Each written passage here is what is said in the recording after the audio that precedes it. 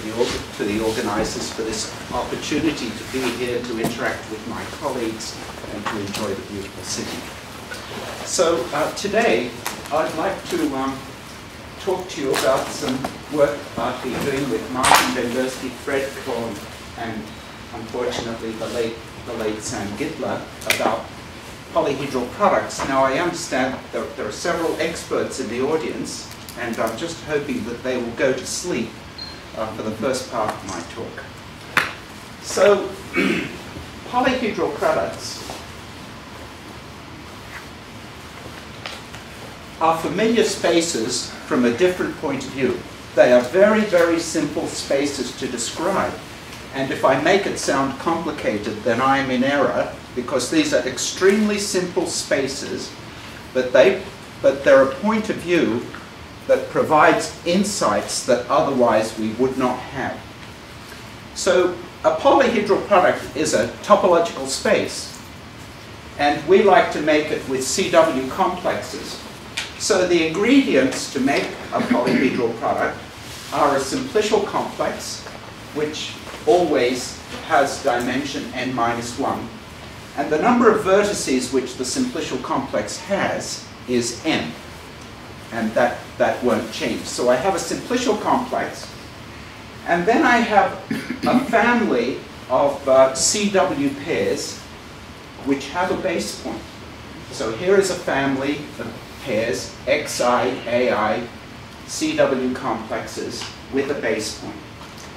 And with these two ingredients, I'm going to make a topological space, and the topological space is going to be a natural subspace of the product. So it's a subspace of a Cartesian product, a natural subspace of the Cartesian product. And that space will be indexed by the simplicial complex. So right off the bat, I'll tell you that if the simplicial complex happens to be a simplex with n vertices, then the topological space will be the m-fold Cartesian product of the xi's. So the full simplex gives me the whole Cartesian product. And the simplicial complex restricts that Cartesian product to a subspace of the boundary. Okay, so I'll give you the definition, but I do hope you won't be distracted by the definition and think that it's somehow more complicated than I'm saying. So the space is defined as a co-limit of a diagram. So for us, that's just going to be a union, right? A union of spaces. Everything's finite. And it's going to be a union of spaces, which I call d sigma, d of sigma. And d of sigma is going to be a Cartesian product, an m-fold Cartesian product of spaces y sub I. And the Cartesian product is indexed by the simplex sigma, which is in K. So if you give me a sigma in K, the Cartesian product I get is a product of xi's and ai's where the positions in the Cartesian product are indexed by the vertices. So every time I say Cartesian product, I mean it's indexed by the vertices. And the entry will be an xi if I happens to be in the simplex sigma, and ai if I is not in the simplex sigma. And so for each simplex, I get such a space made from xi's and ai's, and then the polyhedral product is the union over all simplices in K of those Cartesian products. And the union is over the obvious intersections. Now, for many important cases, these happen to be manifolds, but that's not going to concern me today. So here, let's do an example. As Sergei told us last time, was it the story of Arnold who said, give me a simple, or was it Gromo, who, give me a simple example and I'll work out all the complicated ones on my own? Didn't you tell that story? I've forgotten whether it was about Arnold. Okay, here's a simple example. So I take a simplicial complex, which is just two disjoint points. And so in this case, I want to take the first pair corresponding to the first vertex to be the 3-sphere and its boundary 2-sphere. And for the second vertex, I want to take the 2-disk and its boundary, the circle. So there are two simplices. The empty simplex corresponds to the product S2 cross S1. That will be the domain over which the union is taken. So corresponding to the simplex 1, I have the subspace of the product D3 cross D2, and it's going to be the subspace D3 cross S1. And corresponding to the second simplex, the second point, it will be the space S2 cross D2. And so I make the polyhedral product, which is the union, and the union that is clearly is a cross S2 cross S1. The union is the boundary of the 3-disk cross the 2-disk. Now the point here is that this is an error. To go from here to here is an error in this field. That is a loss of information, right? The benefit of indexing everything with the simplicial complex is that this contains more information than that. That's the whole point. Okay, so there's a simple example. Let's do another trivial example. The same simplicial complex, two disjoint points. This time I take x and a to be c and c star. And the polyhedral product in this case is the complement of the subspace 0 in C2. Now you can realize all coordinate subspace arrangements with these gadgets, but you can also realize non-coordinate subspace arrangements. Not all of them, but some non-coordinate subspace arrangements using the reals. So there's another example, and so let's try to get a feel for it. So this time I want to take the simplicial complex on 3 vertices, which is the edge there and a disjoint vertex. And I want to take, when I just put one space there, I mean all the xi's are D1 and all the ai's are S0. They're all the same. And in this case, the polyhedral product is going to be a subspace of the cube, which is D1 cross D1 cross D1. And it's going to be this 4-poster bed. So, if you like, that simplicial complex upstairs, it encodes this space down the bottom. You can see this space. It has lots of homotopy theory, right? So I have gone from that simplicial complex down to a space that has lots of homotopy theory. And actually these spaces have been studied for a long time in homotopy theory, but they weren't recognized in the form that I'm presenting them now. And they have lots of properties which I don't have time to go into. Now they arise in toric geometry. If I take the XA to be D2 and S1, that's related to toric geometry and the topological approach to toric manifolds and so on, so they're quite important spaces. Also, if I take the first entry to be a sphere and the second entry a point, they're related to quadratic algebras, to robotics. I mean, there are people who have, in collaboration with Fred, who have built robots which move according to recipes encoded in these polyhedral products. Now, if the entries of the polyhedral product are a 2-disk and a circle, that's the toric geometry case, it is called a moment-angle complex, and you may have heard that phrase. And when it's D1S0, it's a real moment-angle complex, and if it's a bigger disk and a bigger bounding sphere, it's called the generalized moment-angle complex. And I'm just making the point that these spaces come up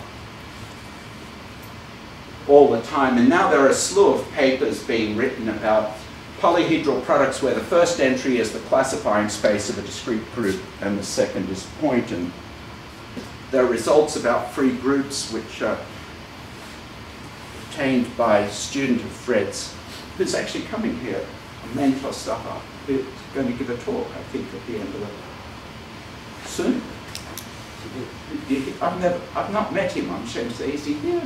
No, not here yet. But people talk about that. There are all sorts of vibrations that are due to Alex Sushu and Graham Denham that give a lot of information in the case where the two spaces are a classifying space and a point. And you can make a space here where if the first object is CP infinity and the second, the A, is a point, that the cohomology of that space realizes the Stanley-Reisner ring of the simplicial complex. But using these spaces, you can realize the cohomology of a large family of monomial ideal rings. So they're ubiquitous. Now, related to the polyhedral product, there is another version where the Cartesian product is replaced by the topological smash product. So that is the quotient of a Cartesian product. And the smash product has a rather nicer properties than the polyhedral product itself. So there is the polyhedral product and the smash polyhedral product, where I've just replaced Cartesian product with topological smash product. If you take a space X and you take the smash product with the n sphere, that is topologically the n-fold suspension of X. Okay, so why do we do that? Well, it turns out that there is a stable splitting after one suspension. If you take the polyhedral product and you suspend it once, that splits as a wedge of simpler spaces, and those spaces are smash polyhedral products, but the simplicial complex is different. It's a wedge of smash polyhedral products where these KIs range over the full subcomplexes of the simplicial complex K. So if I suspend the polyhedral product once, it splits as this wedge. Well, you might look at a theorem like that and say, well, so what? How? And there's an answer to the question, so what? And that is that in many important cases, you can recognize the right-hand side. So that gives you a handle on this rather simply defined, but rather complicated topological space on the left. In many cases, in fact, a lot has been made of this splitting theorem that my colleagues and I proved several years ago. So that's central to my talk, that splitting theorem. You suspend the space once and it splits apart. I mean, there are special cases. If K is what's called a shifted complex, and the result has been extended beyond shifted complexes to vertex decomposable and even beyond that, there is a splitting without the suspension. But in general, you do need the suspension, so to get a splitting. For example, let me continue this. The space S3, the Cartesian product of the sphere with itself, doesn't split unless you suspend. So there are. Okay, this is not the purpose of my talk, this slide here. It's an aside. I want to mention it to those. It does have homotopy theory in this slide, but I just want to mention it because it's related directly to the splitting. And this is work of a student of Fred's, Al-Raisi, and he noticed something very interesting about that stable splitting of the polyhedral product. The automorphism group of the simplicial complex, a subgroup of the symmetric group, it acts on both sides of this. This is the James construction. The J is a homotopy theoretic construction called the James construction. But it's an intermediate space for what I want to say. So using this James construction, Algebraic was able to show that in cohomology, any cohomology theory, any homology theory, that the stable splitting was equivariant with respect to the automorphisms of K, which is a rather stunning result. And moreover, he was able to get lots of interesting results just by considering the case where the simplicial complex was the boundary of an n-gon, and he got all these formulae which related the Euler function to the Mobius function, and it's a rather interesting result that he gets from this. And he gets these results by counting certain orbits in cohomology, but as I say, I just wanted to mention that because it's a particularly startling consequence of that splitting. Okay, now I want to refine the splitting, if I may. Now, as I present this idea, it's going to look like it's a very special case, but it isn't, right? But it isn't, that's the point. I'm going to consider pairs which are what we call wedge decomposable. In other words, X is a wedge of, everything is pointed. X is a wedge of two topological spaces B and C. A is a wedge of two topological spaces B and E. And the inclusion of the EIs in the CI is null homotopic. And moreover, the inclusion is the identity on the BI. So a pair, XA, which looks like this, is called wedge decomposable. Well, you can tell off the bat that this is going to be an interesting example to study, because the smash product distributes over the wedge, right? The smash product distributes over the wedge, so there's going to be something you can say here, and indeed there is. So the result is that there is a homotopy equivalence. This here is the space in which we're interested. Remember, we only need to compute things about the z hat because the polyhedral product after one suspension splits into a wedge of z hats. So if you know the cohomology of the z hat, you know the cohomology of the polyhedral product. Well, the theorem is that there is a homotopy equivalence from the thing that we want to this Tech calls this rubine red, blue and red. By the way, I apologize for the fact that my font that I've used here does not have the finesse of Vic's very exquisite Tech font that he was using, but I looked everywhere, I couldn't find Vic's font, so it must be a special package, but mine's rather more pedestrian. So it looks like the top is much more complicated than the bottom. You say, well, you know, what have you gained? What have you gained by expressing this thing as something that looks much more complicated, right? That's a fair question. But it only looks more complicated. It isn't more complicated. Remember, the polyhedral product starts life as a union. So the key thing is that we can identify the purple, the blue, and the red. We can identify them as follows. So, to identify the purple, remember the purple is here, and the way that this differs from what I want to compute is there's no B wedge E, it's just B here. And it represents it. It represents this polyhedral product as a wedge of spaces, right? So that means that the cohomology of this piece is just the sum of the cohomologies of these pieces, and these pieces are honest smash products, right? See, so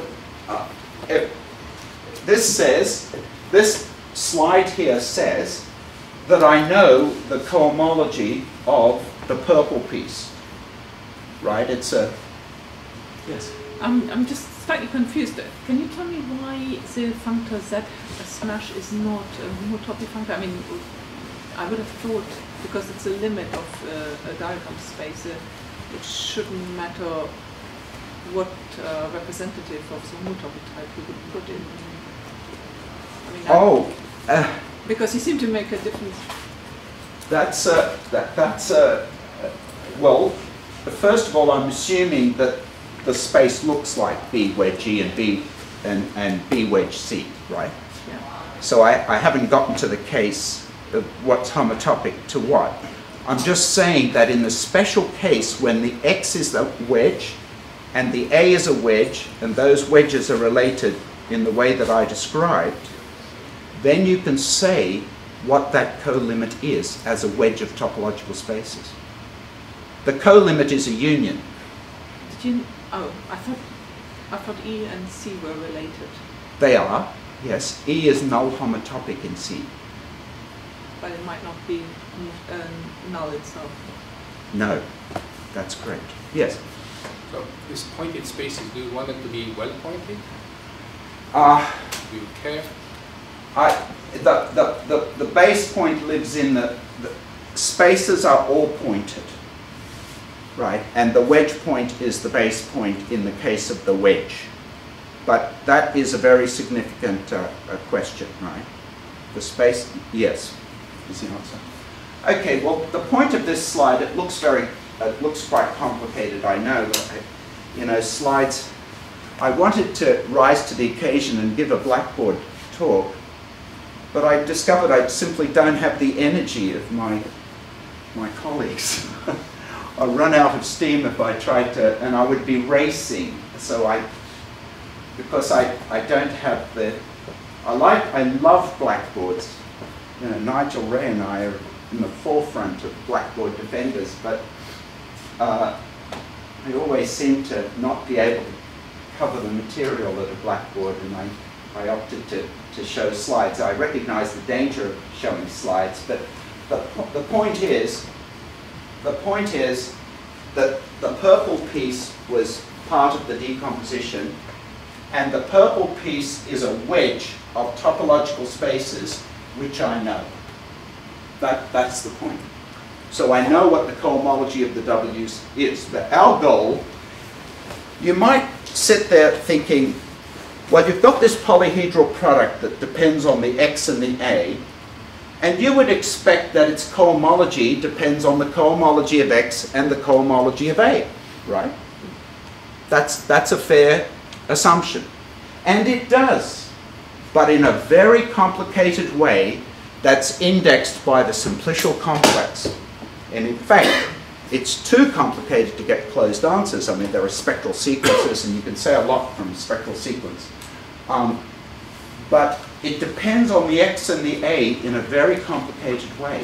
What this is saying is, in this special case, that if I could just go back a slide, I'm just slowing myself down, we want to know, and I'm asking you to take my word for the fact that this is not such a special case as you might think. We want to know the cohomology of this, and it splits the cohomology of this plus the cohomology of this stuff. And so far, I've told you that we know the cohomology of that, right? So that's progress if our goal is to work out cohomology. Okay, so that's the purple part, and it's given by that formula at the top, where these W's here, I'm going to take E to be a point. That's all I need for this. See, the E is a point. So these W's up there are either C or B. Right. So I'm into the cohomology of C and B, and that's indexed by the simplices of K. But that's just one piece. Okay, let's go on, see what else we can say.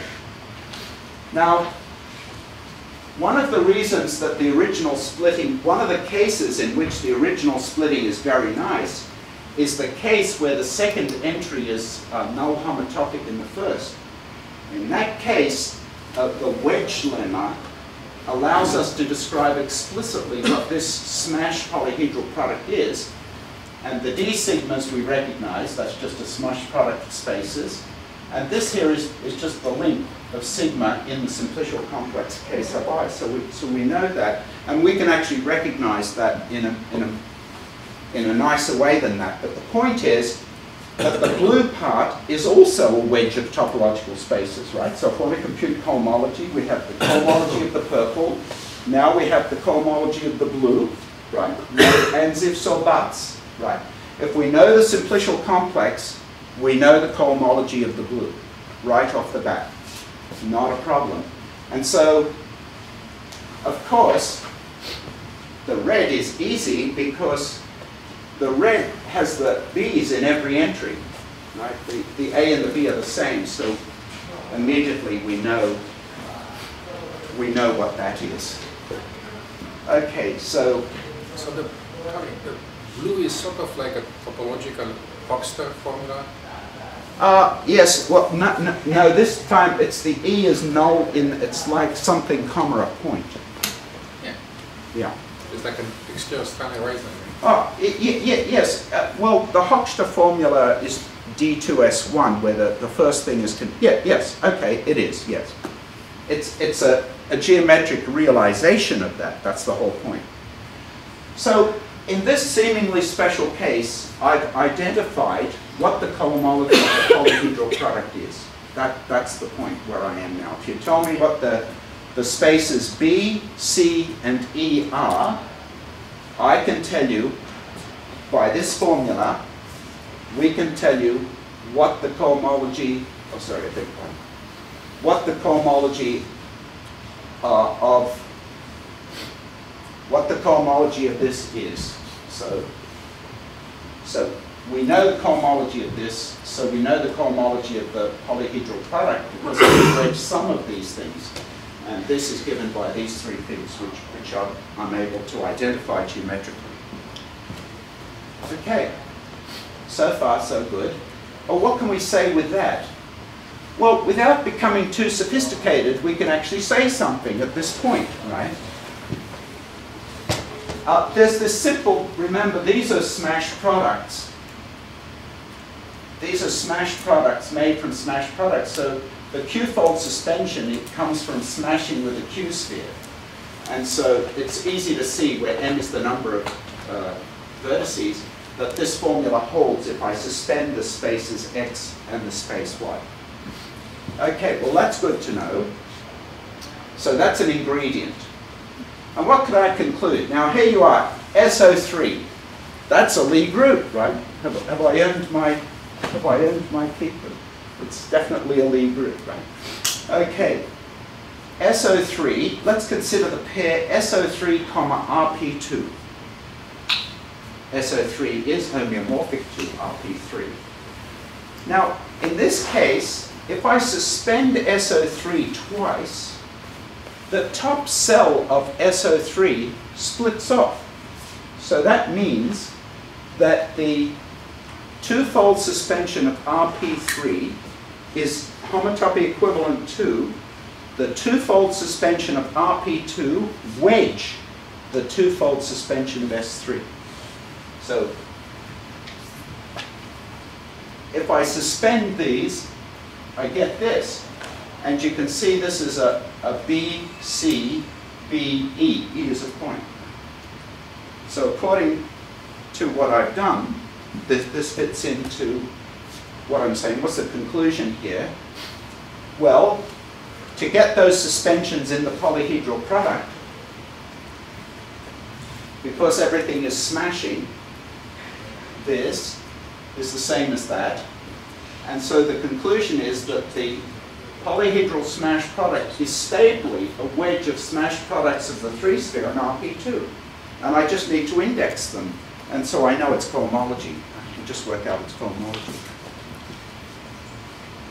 Okay, so that's one application. And the top cell splits off stably for lots of spaces, parallelizable spaces in particular. So this has application right there. Now I want to, okay. Now we're work in progress at the minute. We may be bypassing symmetric products, but this started just before I left, so it's not yet conclusive, but I feel certain that we can get around the argument which I'm about to describe with symmetric products. Well, why would I be wanting to introduce symmetric products, right? Why would I want to be introducing symmetric products? Well, I want to be able to apply this result. See, it might be that my x comma a is not a wedge. X comma a is not b wedge c b wedge e. It might not be like that. But the spaces x and a might have that structure cohomologically, right? They might have that structure cohomologically. And I want to investigate the extent to which, if the spaces x and a had that cohomological decomposition in a rather strong sense, if I can still apply these theorems. Right? So how am I going to approach that problem? Well, I'm going to be drawn towards symmetric products. A symmetric product of a space x is the m-fold symmetric product is the m-fold Cartesian product, and its quotient taken by the action of the symmetric group. And they fit inside each other using the base point, and so I can define the infinite symmetric product. And the Dole-Tom theorem tells me that the symmetric product, wedge volume open plane spaces, and I detect the cohomology from this space. So I want things, so I will have equivalences of cohomology, but I won't have maps of spaces which induce those isomorphisms, right? I won't have maps of spaces, so I'm trying to make x and a look like the cohomology of b plus the cohomology of c, etc. But I won't have maps to use. And the symmetric product allows me to get around the fact that there aren't maps, right? And pretend. But I have to put strong restrictions. We have to put very strong restrictions on the spaces. So this is why I'm introducing the symmetric product. And the point of this slide is to say that certain maps exist on, and there's this multiplication map that I can make on Cartesian products, which, okay, now, I don't really expect you to, if I am in the audience and I'm looking at this slide, I would say, well, how does he expect us to keep track of those indices, right? Especially after lunch. Just shuffle them around. Well, yeah, that's right. This map takes all these coordinates here and spreads them over the whole thing. Right. I apologize for putting this level of density on the slide. I'm sorry, but it's a fairly straightforward map. And extends to symmetric products.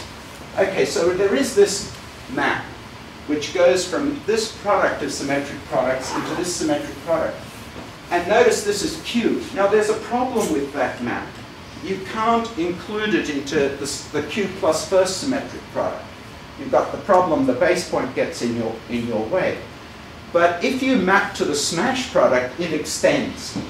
So if I go from here to here, then I can extend it by adding 1 to all the Q's.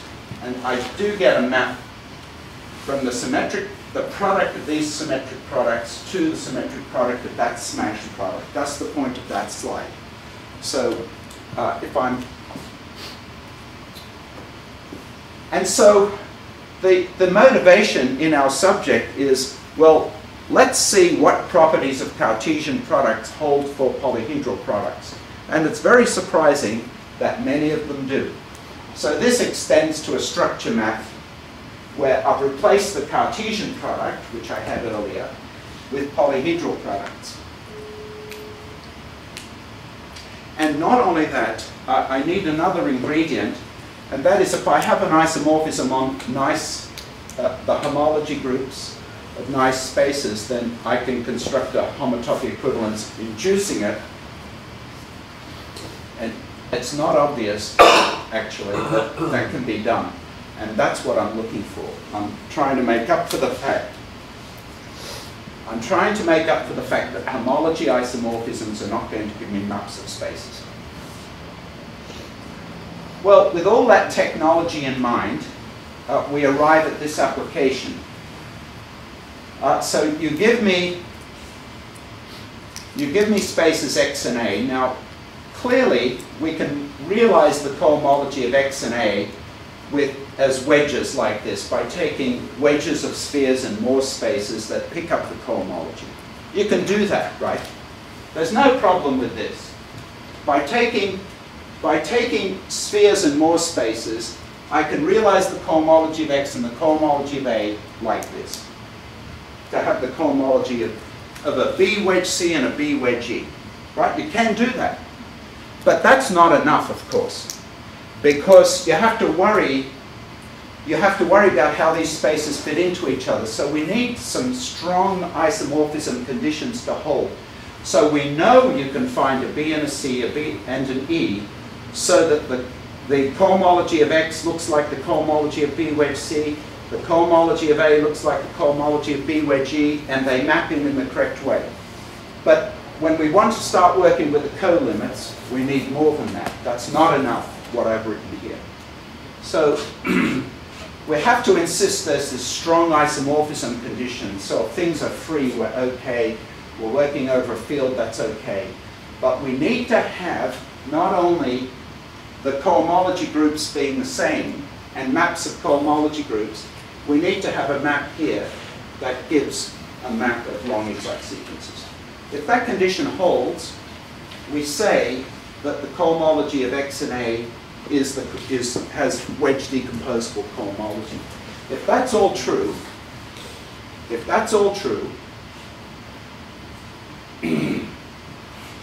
then we get a theorem. So we get a homotopy equivalence of the symmetric powers. So this tells me that if those conditions are satisfied, the cohomology of my smashed polyhedral product looks like this, and I've already shown you why we can identify this. This splits up into pieces that we know, and once we have this, we know that the cohomology of the polyhedral product splits as the sum of the cohomology of the Z hat Ki, so we know that. So we know the cohomology, right? So that's the worth. That's the value in what I said earlier, namely that the spaces might not look wedge decomposable, but under suitable conditions, a wedge decomposable cohomology is good enough for us to be able to compute the cohomology of the polyhedral product, right? If you try to compute cohomology,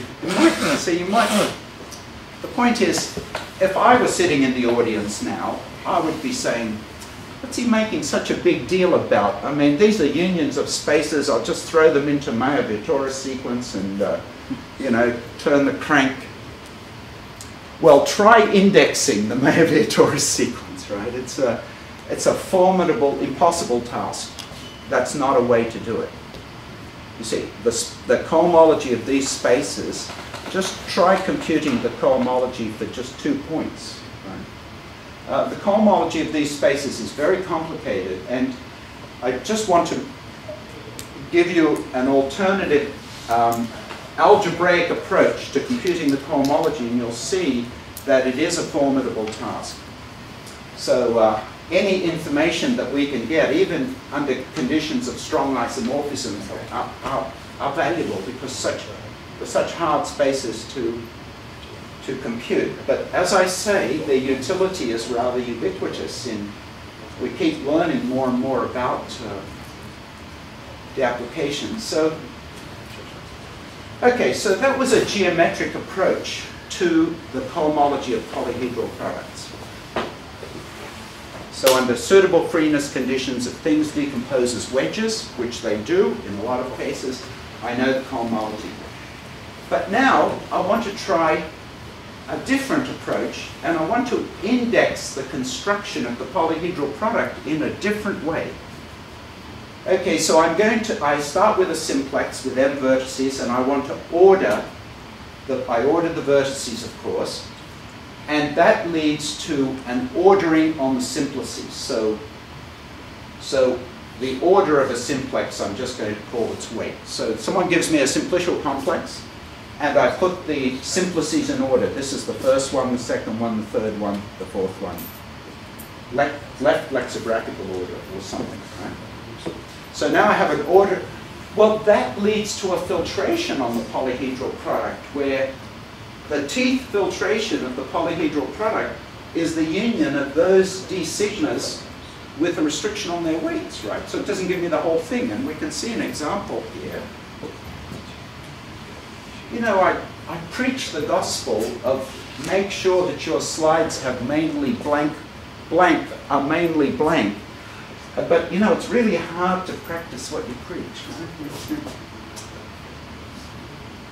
And I made this look more complicated than I needed to. I apologize. Well, here's an example of this filtration at work. Now, this is completely unrelated to what I said earlier. So now we take a simplicial complex which looks like this. It's just the simplicial complex looks like this. And the vertices are called 1 and 2. So, and I take, there would have to be two pairs, x1, a1, x2, a2. And of course, K is a simplex, right? So the polyhedral product is the whole product. It's x1 cross x2, because K is a simplex, right? That's the simplex itself indexes the whole product. Well, what is filtration 0? Filtration 0 corresponds to the empty simplex, so it's just the union of d sigma where sigma is empty. So both, I pick up a1 cross a2. Then I put in my first point. I put in my first point, and that gives me this union that. Well, this union that is just this, so it gives me x1 cross a2. Now I put in my second simplex, and I get this, where the union is over this space here. And then finally I put in the top simplex, the edge, and that picks up the polyhedral product. So in this example, the filtration that I'm talking about filters this Cartesian product by these spaces. Can you back up one slide to see the filtration? So I have weight 0, 1, 2, and 3. Okay. So you're just taking the union up to that. So that's a filtration, right? Now, I mean, show a filtration to a homotopy theorist, and I mean, they get very excited, right? But so the way we want to make our polyhedral product now is we want to start with the empty set, then we're going to add a simplex, add another simplex, add another simplex, and we're going to build up the topological space, one simplex at a time. And it's a result of Jelena and Akevich and Stephen Theriault, a result of theirs, which we adapted, allows us to do this. There is a diagram of cofibrations. Now this is very interesting. The top row is the polyhedral product on the boundary of a simplex. That's a tractable object, right? And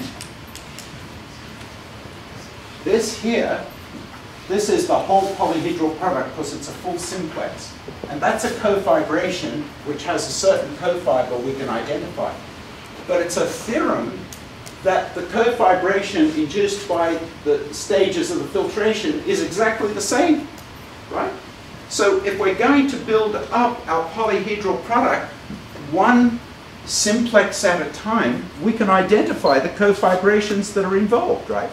So you're in the best possible situation that exists, right? You've got something filtered and you can understand the filtration quotients. And there is a smash version of this. And this time, this C, this cofiber, it's just the smash product of these spaces. The quotients on, and there is a technical point here. to do with ghost vertices, but that's for the experts. But for the experts in the audience, there are ghost vertices that come into this construction.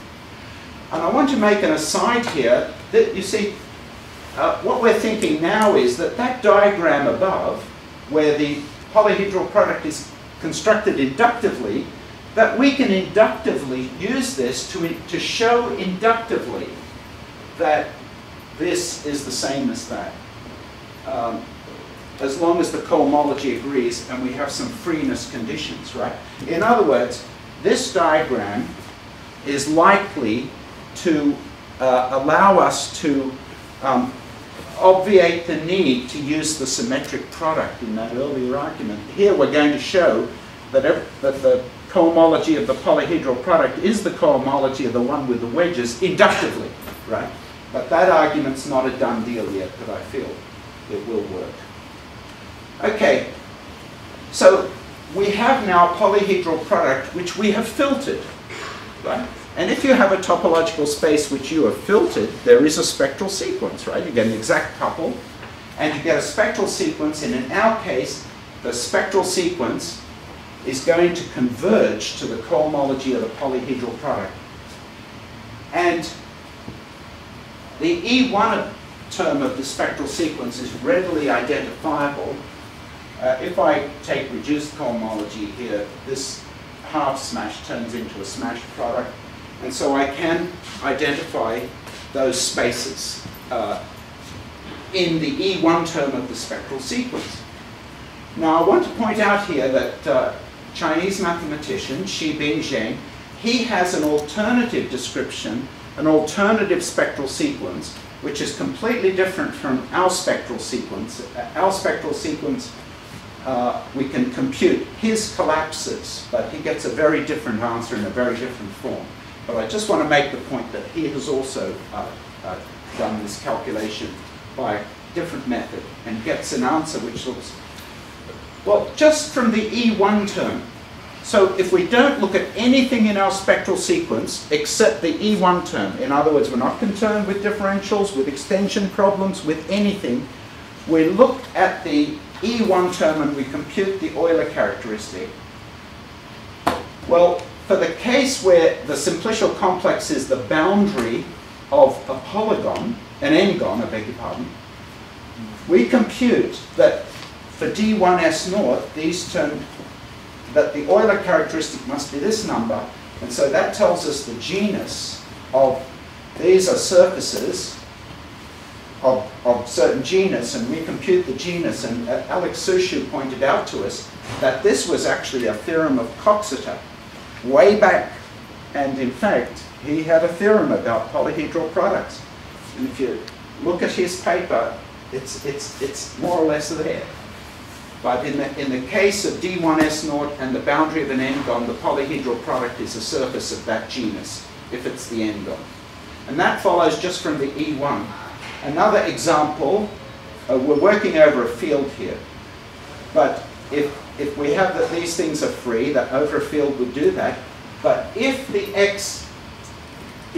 cohomology of the X surjects onto the cohomology of the A, that's all you need, then you get the most general possible realization of a Stanley-Reisner ring. This is a Stanley-Reisner ring in a very, very general context, you see. For the Stanley-Reisner ring, these xi's would all be CP infinity, and the A would be a point. And so you would have the tensor product of the cohomology of CP infinity, that's a polynomial ring on M generators, modulo the ideal of monomials that's given by monomials corresponding to non-spanning of a simplex. Well, it's exactly the same. I mean, here, the freeness allows us to identify the cohomology of this inside the cohomology of X, and so you get exactly the analog of the Stanley-Reisner. And in fact, we can get this result integrally, because we just work over every field and the rationals. You get this result integrally, so that's the cohomology of that polyhedral product in this example is the analog of the Stanley-Reisner ring in the most general case that you can think of. And the way that the reason we can do these calculations it's quite a complicated spectral sequence, but it's made up of two parts. The spectral sequence is made up of two parts. One which carries no differentials, so that just survives, right? You can identify it. And the other part corresponds to the cohomology, of a polyhedral product, which we can identify by this wedge lemma, right? So with those two pieces of information, we can compute the spectral sequence over a field, or when certain freeness conditions hold, we can compute the spectral sequence and say what the additive structure is. Now, paradoxically, that stable splitting theorem with which I started, it said that the suspension of the polyhedral product was a wedge of suspensions of other spaces. That's a stable theorem. But that stable theorem gives us the ring structure of the cohomology. Now, you know, in first course in algebraic topology, you're taught that once you take the suspension, you've destroyed all product information. Not the case. Here we can reconstruct the ring structure of the cohomology from the stable splitting. And indeed, we can not only get additive results, we get the ring structure in terms of, remember I said there were two parts of the spectral sequence. Well, the cohomology, no matter what x and a are, in the cohomology of the polyhedral product, you're going to see this object. Now this says D1S0, right? So how can that appear in whatever the x and a are? Whatever the x and a are, that has to be there. Well, essentially, the cohomology of that is the simplicial complex by the wedge lemma. That follows from our theorem. And so this here carries the information in the cohomology of the polyhedral product, which comes from the simplicial complex, right? And then that's in addition to the information of the x and the a and all the kernels and co-kernels and so on and so forth.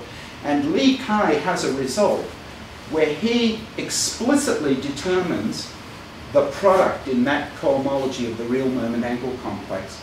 And once you put that in, that gives a complete answer to the ring structure of that space. Okay, that brings me to the end of the formal part of my talk, but I can't resist the opportunity to make some advertising for a conference. I'm spending the semester in Princeton, so I thought I'd take the opportunity and myself, Bill Browder, Fred Cohen, and Tara Holm were organizing a conference which is in commemoration of Sam, and also celebrating the birthday of Martin Bendersky, and that will be March 18th to the 21st in Princeton. There is a website, and I would be more than happy to give you any information about it that I can. And I want to point out that the proceedings of the conference, that's a little small to read, the proceedings of the conference will be included as part of a special volume of the Mexican bulletin devoted to Sam. And so if you would like to submit a paper to these proceedings, we would just be very thrilled. Springer is involved in the publication of the proceedings, and you don't have to be a participant in the conference, but if you would like to help remember Sam by contributing a paper or honouring Martin, we would be, well, particularly commemorating Sam, because the volume will be devoted to that. We would certainly be very thrilled to have a submission, and indeed to have you join us in Princeton in March to attend this conference. Well, thank you very much for your attention. Any questions? I believe Alex has a question.